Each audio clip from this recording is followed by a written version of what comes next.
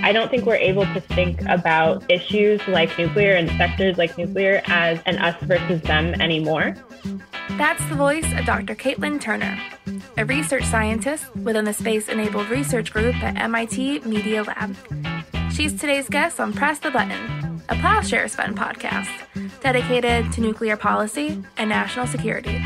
And now, here are your co-hosts, Tom Collina and Michelle Dover. Welcome back to Press the Button. That was the voice of Lauren Billett, our new communications and marketing manager who will be helping produce Press the Button. Welcome to Plowshares, Lauren. Tom, how was your weekend? Hey, Michelle, great to see you again. It was very quiet and restful, which was good. As some of our listeners may know, we had a board meeting last week, so it was nice to have a quiet weekend recovering from the board meeting. As great as they are, it was nice to have a quiet weekend, and I want to wish everyone a happy Veterans Day that's coming up later this week. So thank you to all the service of the veterans out there. And some update on news from last week. The Iran nuclear deal talks that have been delayed for so long are expected to resume in Vienna at the end of November. So we'll be watching that very closely. And today on Early Warning, we'll discuss the Pentagon report that came out last week on China's military.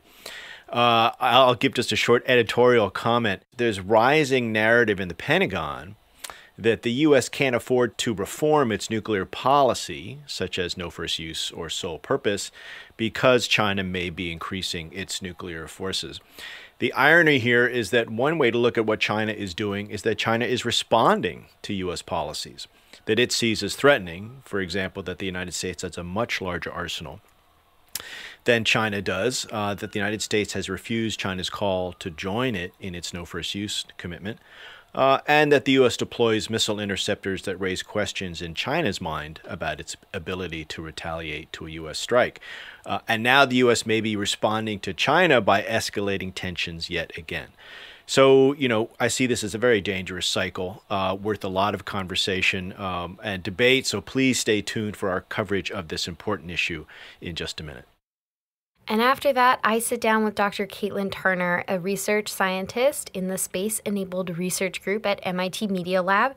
You might remember her from Press the Button Live, and I asked her to come back on so we could expand our discussion on how to build a more inclusive field and what is holding the nuclear field back from transformational change. It was just such a fantastic conversation. I'm really excited to bring it to you all, so keep listening. Looking forward to hearing it. And of course, as always, if you like what you hear, dear listener, please hit subscribe and leave us a rating. Your feedback helps us improve the show. And with that, let's get into the episode. The clock is ticking. And now, early warning, early warning, early warning, early warning. A 7-minute synopsis of this week's nuclear news.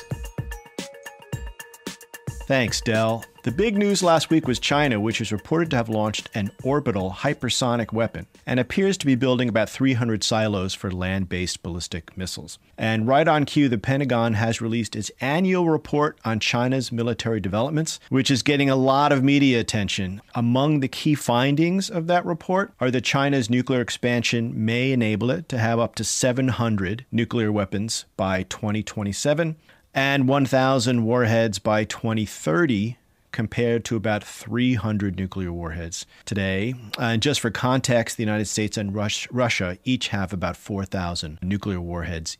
China responded to the Pentagon's report by saying that the United States was the real threat, saying, quote, "The world will decide who is doing nuclear madness. By smearing China and playing the trick of thief crying stop thief, the U.S. can only amuse itself and deceive the world," unquote. So, what do we make of all this? Are we in a new arms race with China? If so, can we get out before it's too late? To help us figure all this out, we have Hans Kristensen, Director of the Nuclear Information Project at the Federation of American Scientists. Hans, thank you so much for being here. Thanks for having me. So, Hans, first of all, What surprised you the most about this new report on China's military? Well, I guess it was the sort of very significant increase in their estimate of how many nuclear weapons the Chinese might have in a decade. And the reason it was so different was because it's only a couple of years ago that they said that it might double or a little more than double from what they estimated in the low 200s at that time. So you could imagine that would have been something like, 400, 500 something weapons or something like that. And suddenly here, a year later, kaboom, we're up to very large numbers, relatively speaking, obviously, for China. And so the surprise is, how is it possible in 1 year of intelligence gathering to jump so high? And when you read the report, they don't really provide evidence or sort of explanations for exactly where they get that number from, or those two numbers, I should say. There are a couple of odd references in there for it. One is what they describe themselves as sort of Chinese hardliners. And another one is an obscure study by a Western NGO about how much plutonium China potentially could produce if it decided to do so with new facilities it's working on. But there's nothing that says, we have conducted this joint intelligence review and, everything we can see points to this. It's a little lightweight. That said, of course, there is a lot going on with the Chinese nuclear modernization program and sort of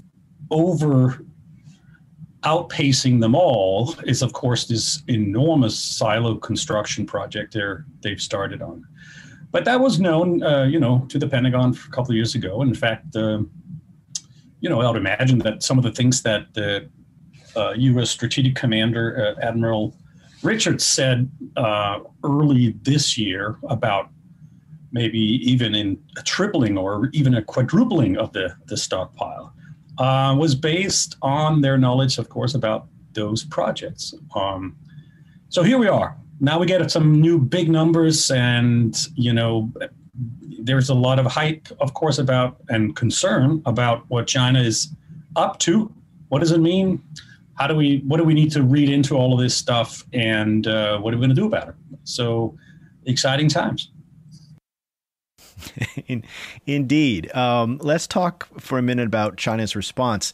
They basically said, hey, we have a small arsenal. We support no first use. You don't.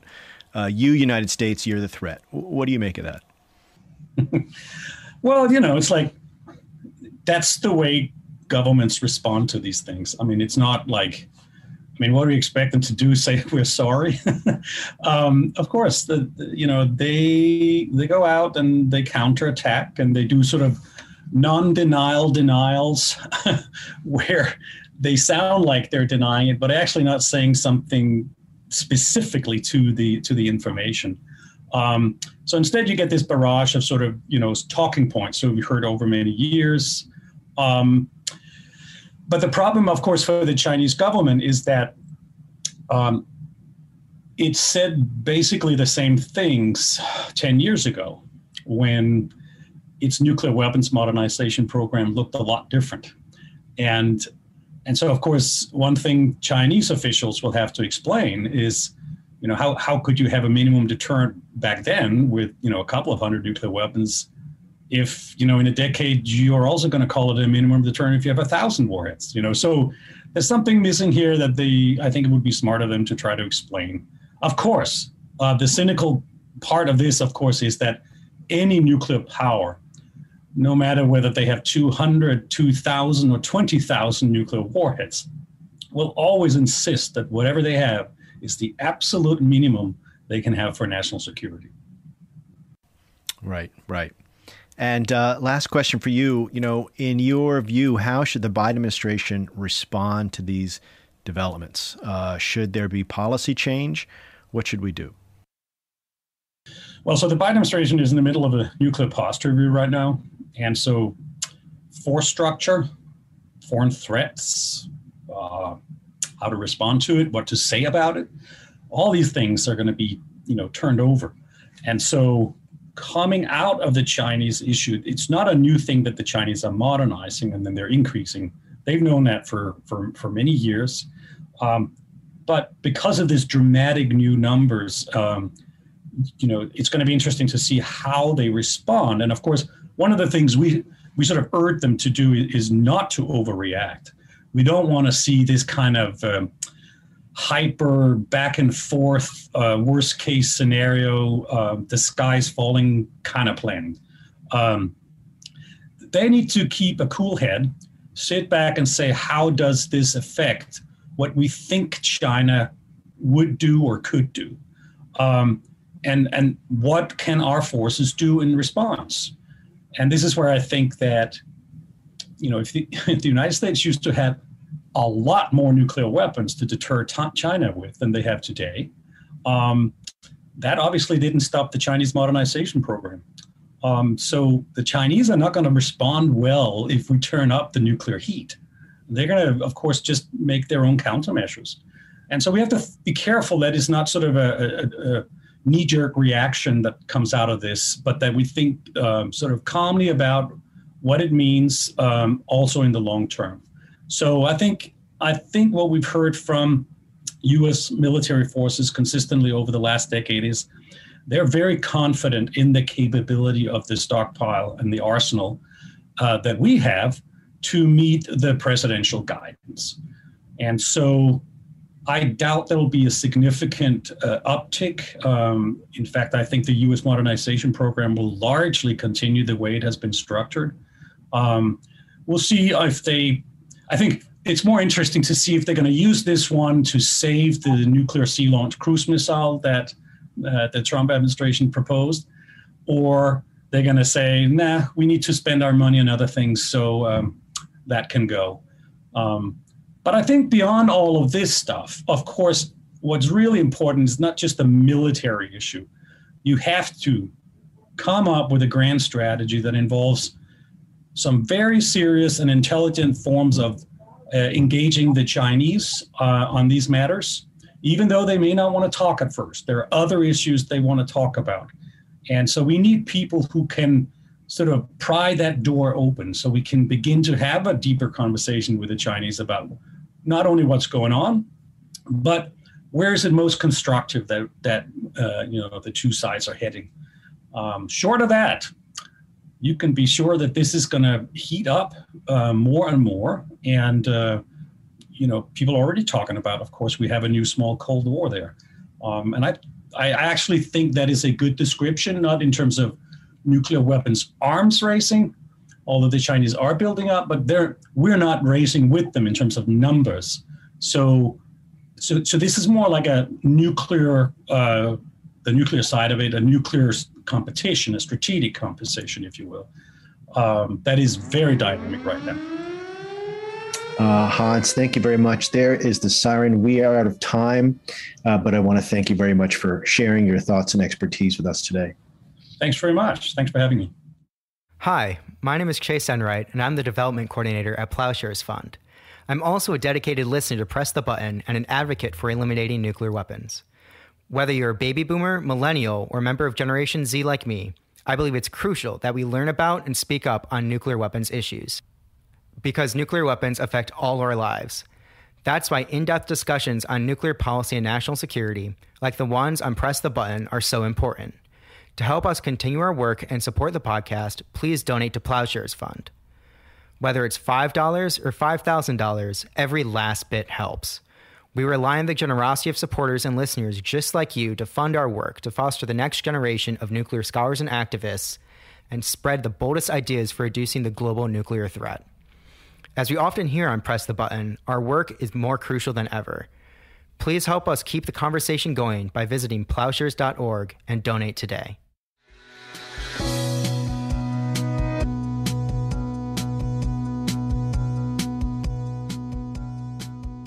Dr. Katlyn Turner is a research scientist within the Space-Enabled Research Group at MIT Media Lab. You recently saw her on Press the Button Live, and I have invited her back to continue the conversation. As you might remember, her research includes work on inclusive innovation practices and on principles of anti-racist technology design.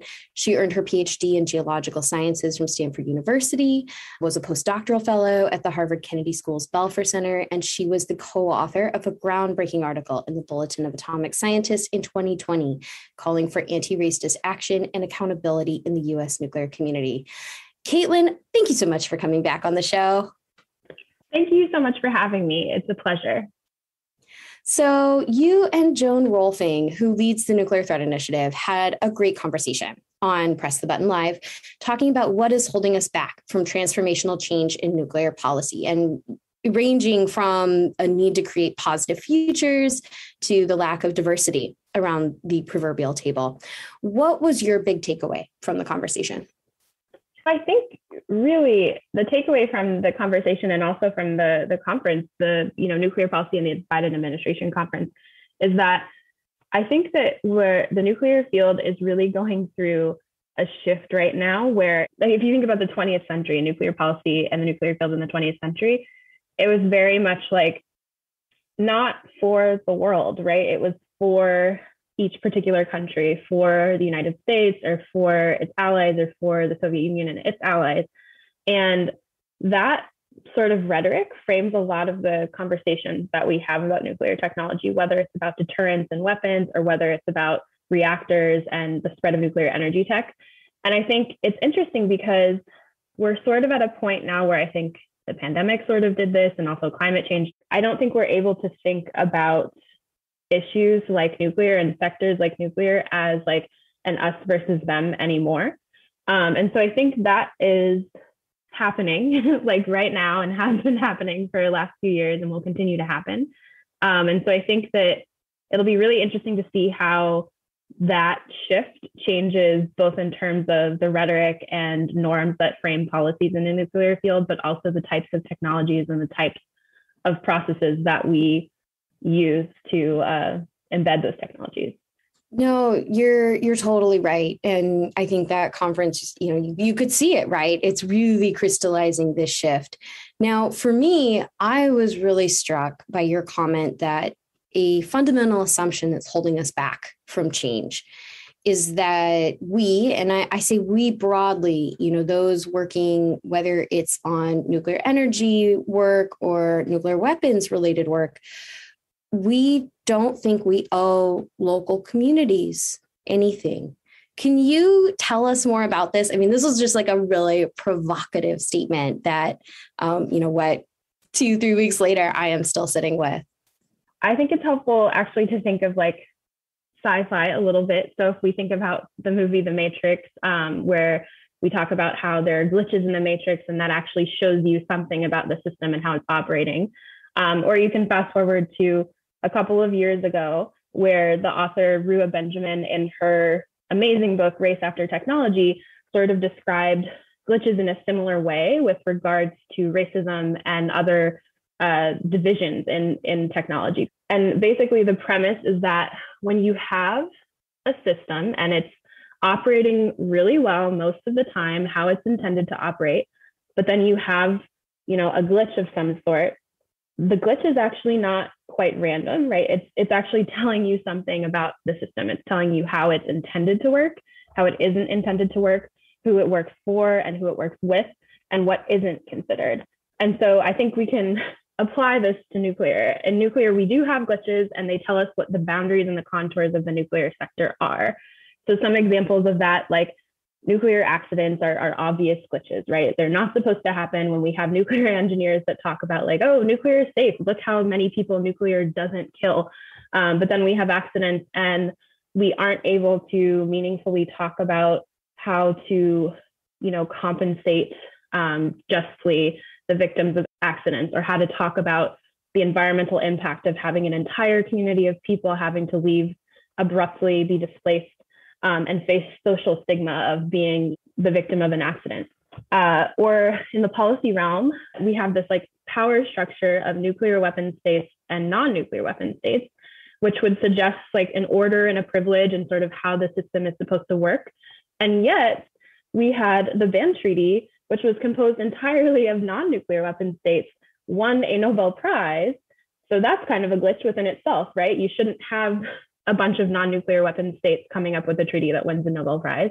And the fact that the nuclear weapon states are unable to even grapple with beginning to recognize that treaty. Or the fact that we talk about nuclear energy as we frame it often as a tool to address climate change, which is great, but we have no meaningful or equitable way to do this regarding the logistics of nuclear energy, regarding, the specific size of the reactors we're using, regarding where we're going to use them, who's going to build them, who's going to sell them and buy them, or anything else, or specifically regarding the fact that some of the most severe impacts of climate change will be felt in the global south. And we have no acceptable way or workable way to have nuclear energy in the global south that won't send the powers that be into a tailspin.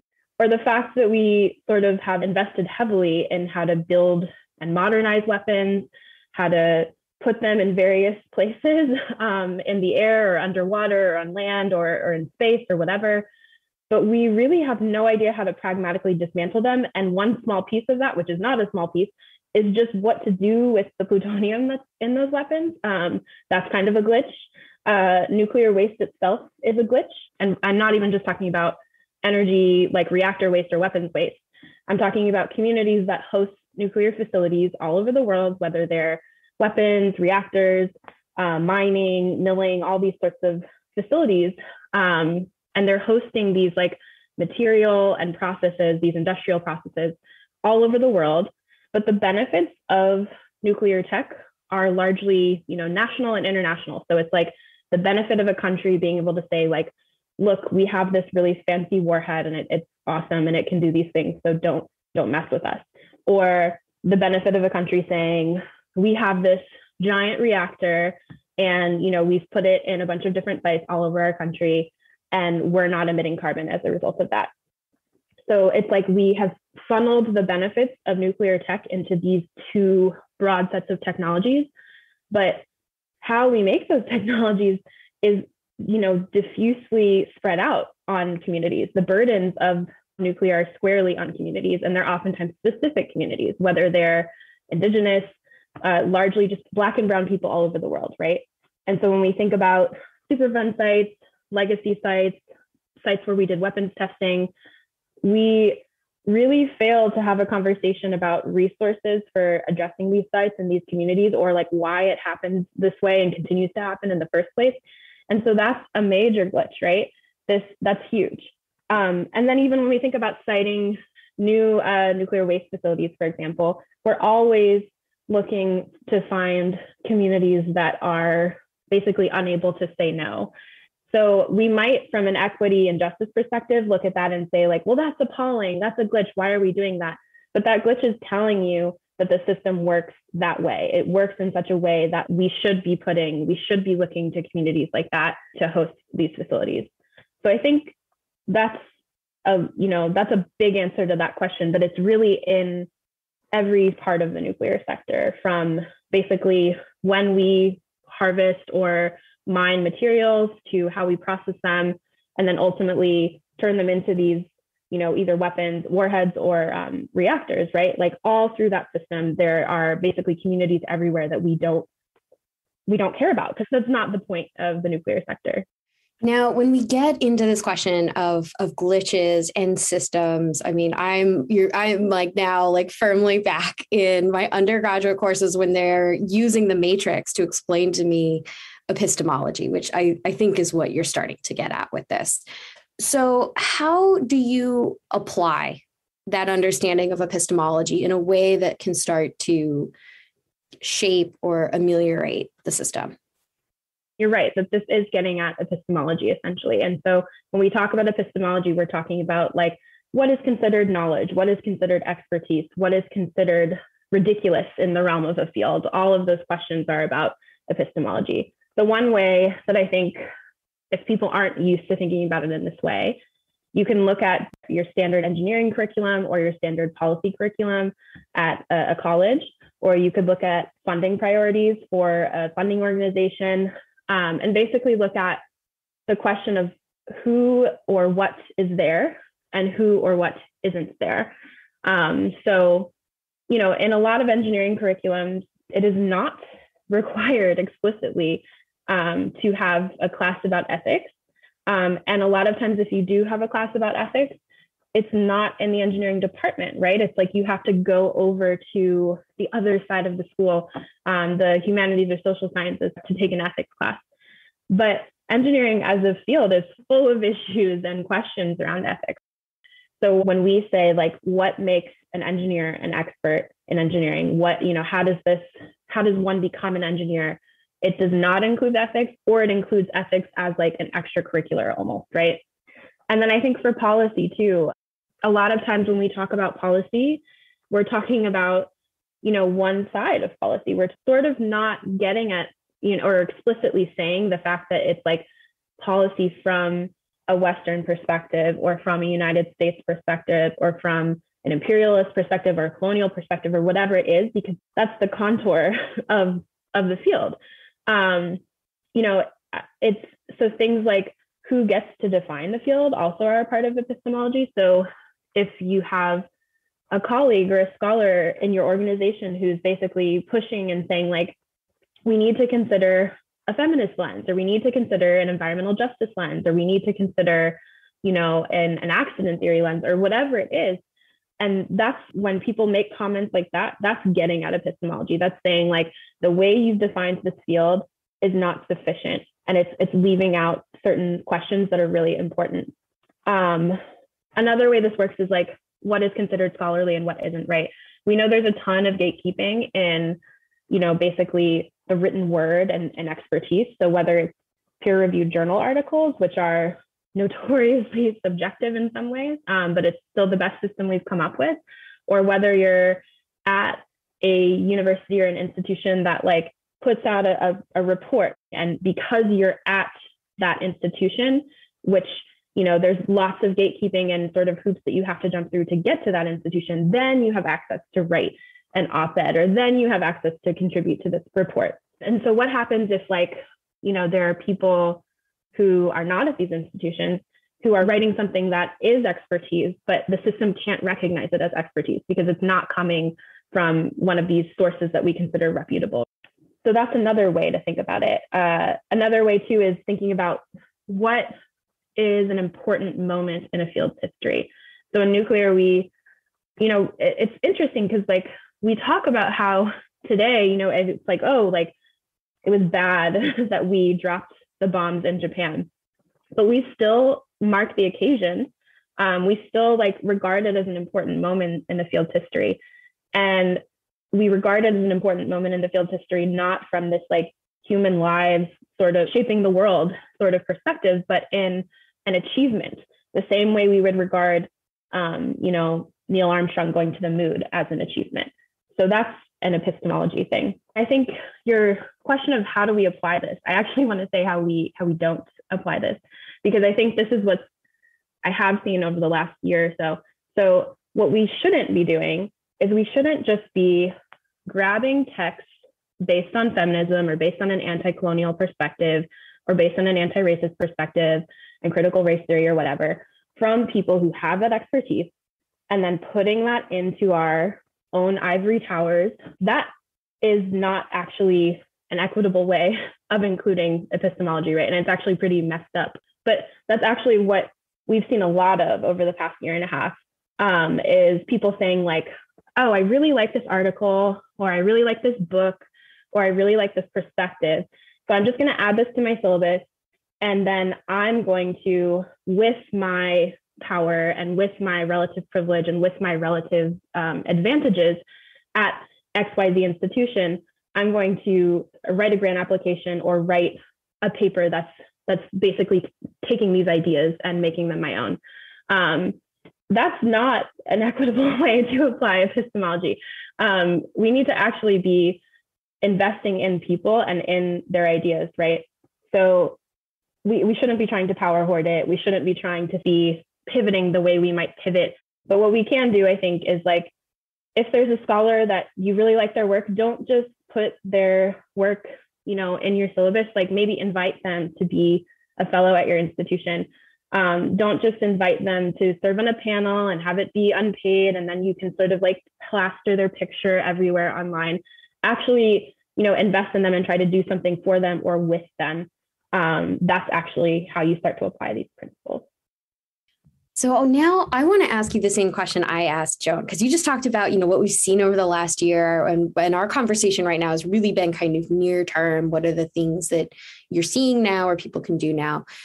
What does this field look like 7 years from now if we start applying the type of lens to our work that you're talking about? Yeah, so I think this is actually kind of already happening. And I think that other fields, it's also happening within. Going back to the first question you asked me about the takeaways from the conference, I do think there is this moment going on right now from a bunch of different factors where we're not able to see things as isolated in terms of like, this benefits this country or this benefits, this block of countries anymore. I think climate change is doing that. The pandemic is doing that. It's interesting because some sectors that are advanced tech, like I would say the aerospace sector, right, there's tools within the aerospace sector that any country or any organization can use. And embedded in that is sort of this message or this norm that like, aerospace technology could advance infrastructure and justice and development for any country. And I think nuclear is sort of being invited to that table right now. I think the ban treaty was a really important part of this. I also think the different countries in the global south who are really trying to say like, hey, we actually want to become part of the nuclear game. And it's interesting because, the northern and western world sometimes reacts to those countries with a lot of skepticism because it's like, well, you have a lot of oil, so why would you want a nuclear reactor? And so it's sort of this having to acknowledge over 5 to 10 years that like, hey, like the reasons that we think that countries might be invested in nuclear are not the only reasons that countries might be invested in nuclear. So that I think is happening already, and we're sort of being forced to see it because it's happening persistently. It's not like a short-term thing, but it's happening over like 5 to 10 year scales. And then also we're seeing tons of, companies and organizations that are really invested in this, like, we need to do nuclear better. We need to do nuclear more equitably. We need to rethink reactors. We need to rethink the whole nuclear fuel cycle and all of its processes and all of its assumptions. And those organizations have reached a point where they can't be dismissed anymore. I think there was a point where people were like, don't worry about it. But now we're past that. And so I think if we follow that trajectory, I think if we follow the trajectory as well as generally just big socio-technical STEM issues becoming global, I think we see a much more diffuse, but also, I don't mean diffuse in a bad way, but diffuse, but also fairer nuclear field. I don't think it takes 7 years.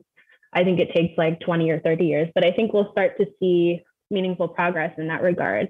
Maybe it looks like the way Plowshares, for example, has a ton of women in its organization, right? That's something. The way that Gender Champions is an initiative, right? That's something. The way that organizations like Women of Color Advancing Peace and Security is an organization, right? The way that, we are starting to really have to consider what a regulatory framework might look like to have microreactors versus like having these giant reactors that, are the way we've been doing them for decades. And the way the ban treaty made it so that we have to take non-nuclear weapon states seriously as stakeholders and not as like this class of underlings, I guess. So I think it's happening. And I think that what I would say too is like, nuclear is not alone in this regard. So I think it's all happening. It's happening because of all the profound shifts that our planet is experiencing right now. And I think the future could be bright for nuclear in a good way.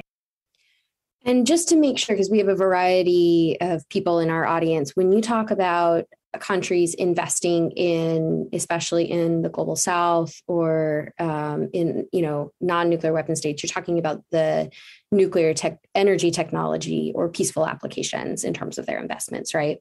Absolutely. We're talking about assumptions. There was this assumption that like a country, if it had the ability to have nuclear material or nuclear technology, would definitely build a weapon. But we just had dozens of countries sign a treaty and say, we're not interested in these. Like, we don't want them. We do not want nuclear weapons. We don't want anyone to have them, right? And so I think that was an important step with challenging that rhetoric, challenging that defensiveness, challenging those norms, right? So I think energy, I mean, a lot of countries have expressed interest in nuclear energy, but currently the systems of doing it really aren't workable, right? And so I think that that's going to change. And I think one of the reasons it will change is because of treaties like the Ban Treaty, which, we're basically saying, yeah, we're not interested in this, but we are interested in this. We'd like to make this happen. And I could talk to you for a lot longer than this, but unfortunately, we do have to wrap up. My final question for you, as we take the theory and put it into practice, what can the audience do to help create this long-lasting progress? So I think the one thing we can all do is we can always question our own positionality in a system. I think that's really important, right? Like, this is something I try to do very often. I think everyone should be doing it. We are oftentimes thinking of the ways that we're burdened by systems, right? Like by intersectionality. You'll see people say like, oh, I'm Black and I'm queer and I'm a woman or whatever. But what they're not saying is like, both of my parents went to college. I live in the United States. I was born in the United States. I have a PhD, like all these other different markers that also shape your lens. And so I think at an individual level, if everybody could just examine not just their burdens and how different systems of power impact them, but also how they benefit. Because I don't care who you are, like everyone has something, right? We don't all have equal things, but everyone has something. Going back to epistemology, we have to keep pushing to authentically and equitably include this in all of the domains of the nuclear sphere, and really include it, not just like culturally appropriate it, but include it. And then further too, I think that we have to be willing to have conversations with people in the field who do profoundly disagree with us, right? Because the reality is we're not starting from a system that, where it's new and we have the opportunity to create norms from scratch. We have really entrenched norms. And I think we can't go about it by saying anyone who believes in deterrence, I'm not going to talk to them, or anyone who believes in the NPT, I'm not going to talk to them, or anyone who believes that countries in whatever part of the world shouldn't have nuclear reactors, I'm not going to talk to them. I think we have to recognize ways to have productive conversations where we can stand our ground and say like, no, this is why I think this is wrong, but also acknowledge that a lot of the field does disagree with these perspectives. And then finally, I would say, I think nuclear can and should learn from other sectors which are grappling with these same issues. And I'll leave with this point, which is, I think, the space sector. So recently, myself and my colleague Aditi Verma and my colleague Danielle Wood just wrote a paper about basically comparing the nuclear sector and the space sector in terms of anti-racism, intersectionality, and anti-coloniality. And these sectors are really interesting because, not to say that the nuclear sector is uniquely bad or that the aerospace sector is uniquely good, but they can really learn from each other, right? These are sectors where you have basically dual use technology emerging during a time where nationalism is really important and shaping the world order in terms of democracy and communism is really important, where you have sort of technocratic displays of nationalism and patriotism and things like that. And yet in aerospace, we have, for example, lots of different technologies that enable different countries and different organizations, literally like high school students, to become stakeholders. Anyone can basically, any group of people can get together and build a small satellite, and that small satellite actually has a chance of going into space through some sort of like fair and equitable process. And once that small satellite is in space, that data could, depending on how you set it up, it could be used just by your organization, or that could be used by anyone, right? And that data is what you use to set up things like GPS and figure out infrastructural planning and really important markers of development, right? And so the fact that like these two sectors, and similar in the fact that they deal with multiple types of technologies, that Aeroastro has figured out a way to sort of start to do this. And it's definitely not perfect. It's definitely not, I'm not saying that aerospace is like the beacon of the just sector, because it's definitely not. But I think nuclear, could learn from sectors like aero, from sectors like climate, and renewable energies, for example. And so I would say nuclear should stop thinking it's so unique. It is unique, it is special, but we can learn from other sectors. Katlyn, thank you so much for coming on. Thank you so much for having me and for, having this conversation.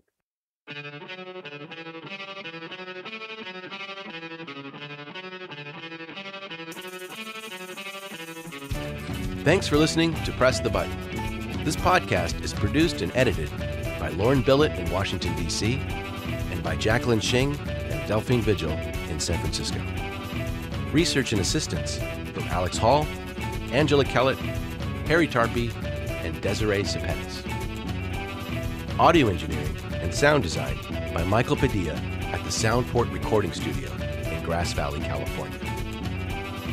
Our theme song is by Lyrics Born and the Poets of Rhythm, sampled with kind permission. Additional music by San Francisco-based bands 17 Evergreen and the Society of Rockets. To continue the dialogue and support our work, visit plowshares.org.